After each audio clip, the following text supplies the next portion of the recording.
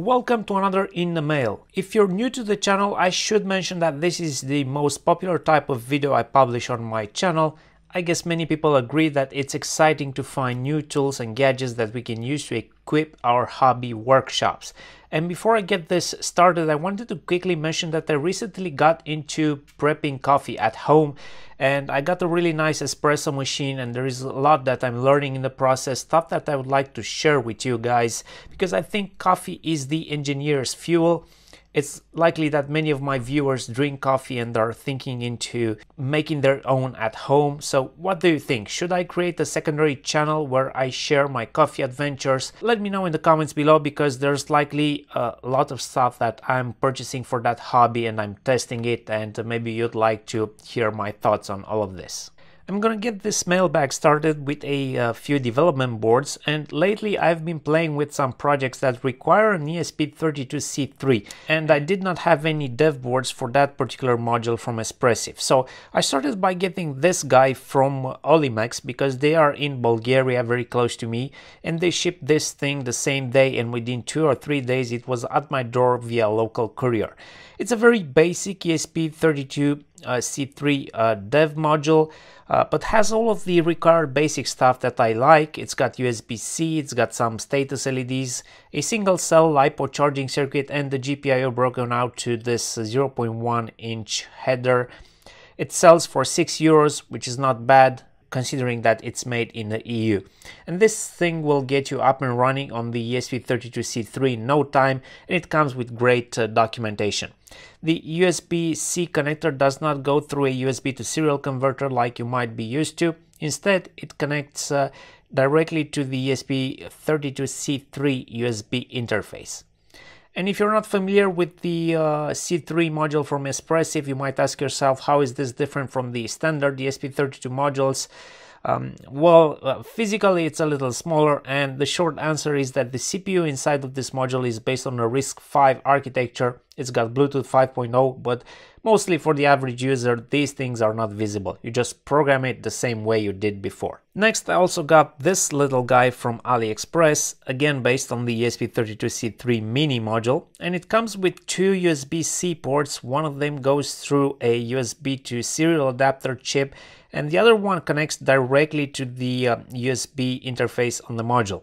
And I believe this is a copy of some official dev board from Espressif. There is also an RGB LED, so you could play with that to bring up some code on this dev board. And again, you have all of the GPIO broken out to a 0.1 inch header, which is very convenient. And having those 2 USB-C ports is also pretty nice, because you can run some USB host application on one of the ports while maintaining a serial connection via the other port. And now, even though this board costs under $5 shipped from AliExpress, shipping to Romania has gone up considerably over the past couple of years. There was also the VAT collection thing that they introduced, so I can't really get shipping costs under $3.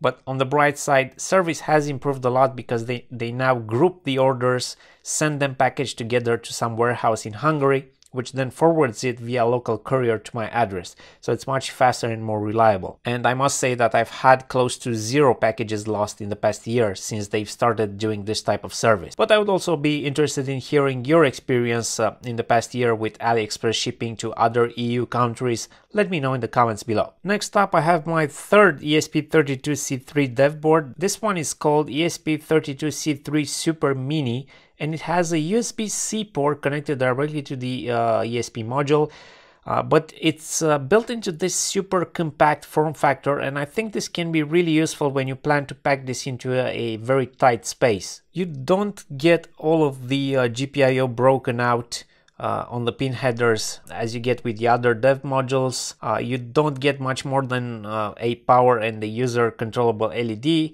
But when you really need the space savings, this makes a lot of sense, so do check it out. I'll be placing links in the description below to all of these products, and the previous 2 modules were using the ESP-C3 mini module from Espressif, which includes a PCB antenna on the module.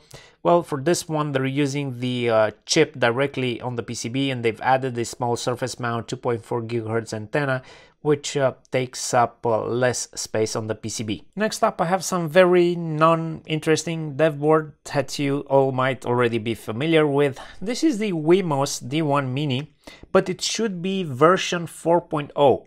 And I really have no idea what that means, but I do know it's based on the ESP32-C3 chip, and it's upgraded to use a USB Type-C port instead of the old micro USB. This is a pretty outdated chip for these days, which costs the same as an ESP32 dev board, but comes with less features.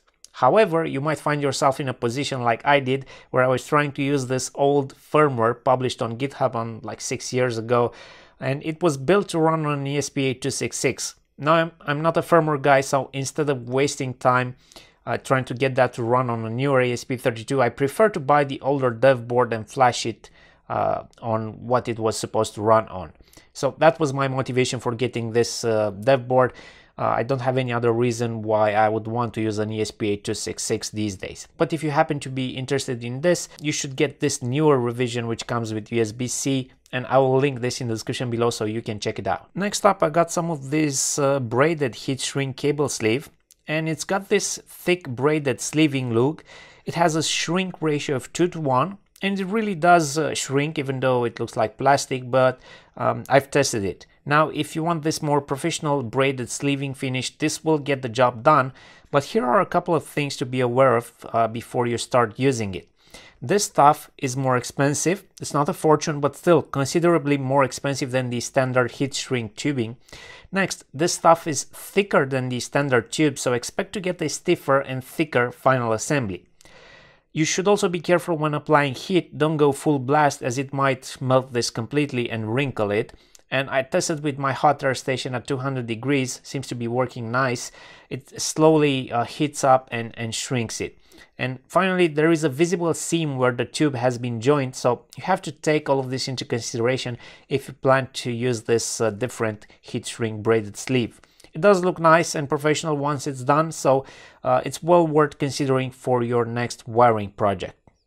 And while we are in the wiring department, I also got a couple of these big 30mm rubber grommets, which can help with sealing any entry into an electrical box. It won't be as tight of a seal as one of the proper cable glands that just tighten around your cable, but might be good enough for most applications, and you get the advantage of easily inserting or removing additional cables when you use one of these. And for a similar purpose, I got the simpler snap-on rubber grommets, which are typically used to protect the wire going through a panel, such as not to let the wire rub against a sharp panel edge. And you can find these in a variety of sizes. These ones are 15mm in diameter. Next up, I have a very interesting item which is advertised as a pet positioning GPS locator. The model number on this is GF07, and this thing is scary small. Now, here are a couple of interesting specs which kind of contradict the product naming. The GPS positioning accuracy is advertised as 500 meters, which makes me think it's only doing assisted GPS based on the GSM network, and it's not actually using a GPS module inside. As far as connectivity, this thing will only work with older 2G GSM network technology. It will not connect to 3G, 4G or 5G networks. And the internal battery is rated for 400 milliamp hours and the battery life quoted as 200 hours, which I find hard to believe. Maybe standby time, but here is where things get interesting.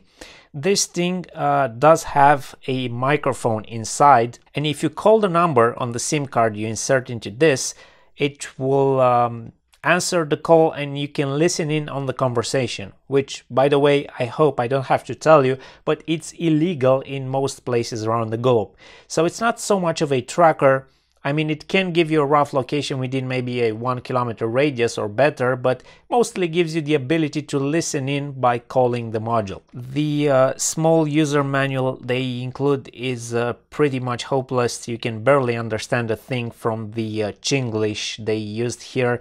And also important to note, for any of the tracking options, you would have to sign up on this Chinese portal and obviously upload the data to Chinese servers. So I'm only showing this thing here as a proof of concept. It's an interesting piece of hardware, but be careful how you use it. Next up, I have an interesting hand wave sensor that works with 12 to 24 volts input, and this will generally be used to turning on or off some low voltage DC power lighting like some LED tape, but it's not necessarily restricted to that. It's very simple to use because you have a power input where you supply it with 12 to 24 volts, and then you get a power output which is activated when you wave your hand in front of the sensor. So you can imagine having this integrated into your kitchen cabinet and turning off your lights at the kitchen counter without actually having to physically touch a switch. And while I explain more about the different variants of this sensor, I will be hooking it up to power to show you how it works. So if we look at the product page on AliExpress, we'll notice there are 4 different variants. There is a touch switch, there is the hand wave, there is a PIR, and there is something like proximity switching, which also uses IR like the hand wave. Now these switches are part of a system, so they do come with specific cabling and connectors that likely can plug into other accessories that this seller will offer. The power rating is 60 watts on 12 volts and 100 watts on 24 volts, and if you keep your hand still in front of the sensor, I'm guessing very close to it, it should work as a dimmer, which is pretty neat. And the switch comes with its own little mount included in the package, and as you can observe here, it really does work as advertised and it feels pretty nicely built. It's also fairly modular because I can, for example, unplug the switch itself and plug a different type of switch, and the cost of this thing isn't bad either, so I can highly recommend trying this out, and as usual the link is in the description below. My next product is part of pretty much the same product category, home improvement furniture lighting accessories, and this is like a touch proximity switch that you can embed behind a wood panel of up to 25mm in thickness. Now luckily the standard modern furniture panel thickness is roughly 18 to 20mm in thickness, so this should work pretty well if it meets the advertised working distance. And this product comes as both black and white, although I'm not sure why it would matter since you're embedding it anyway. And it comes in 2 wiring options. You can get it with DC jacks or this form of DuPont wire connectors. I'm guessing 2.5mm pitch, and this is to make it plug and play with some types of LED tapes, I'm guessing.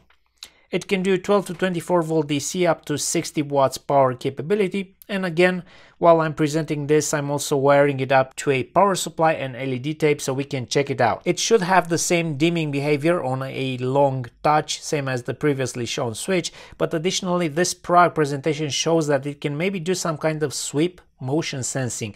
And if you find that the sensitivity is not so great, you can also partially mill out a hole in your wood panel to bring the sensor closer to the surface, to the sensing area.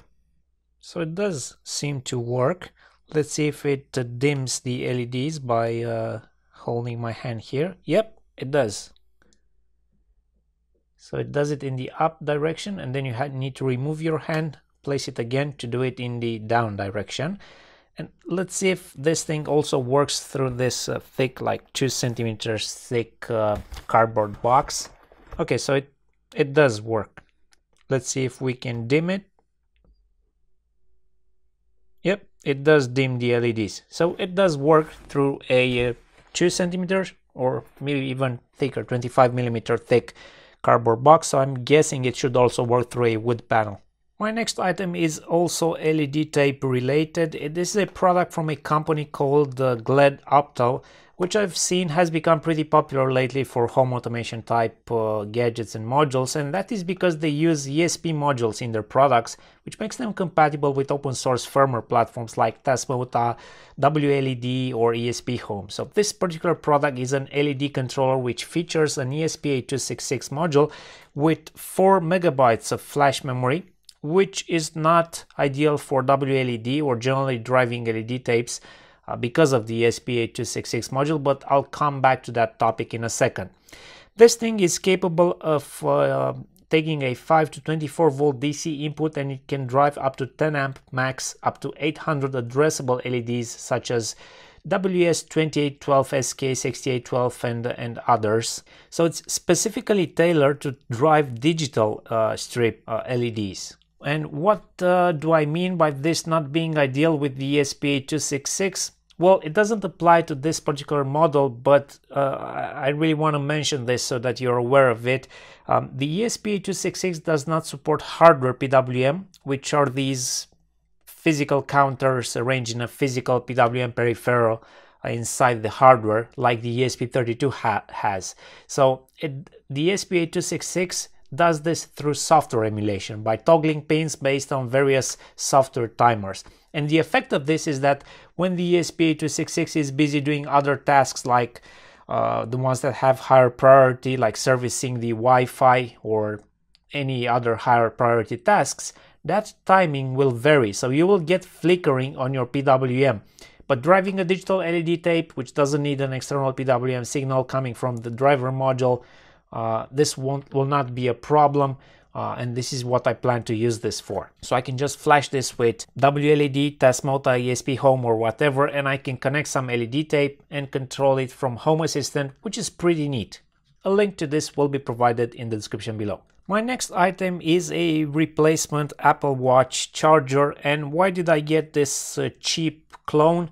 You might ask, instead of the original. Well, the original Apple charger is something like $37 plus shipping here in Romania, and I only need the second charger for the occasional charge at the office whenever I forget to charge at home. It's not worth paying $37 for that when I can get something like this for $5, which is 7 times cheaper, comes with this USB Type-C port, it's very small and will do a similar job. And for being used 2 or 3 times a year when I forget to charge at home, I would argue this is a far better deal. What do you think?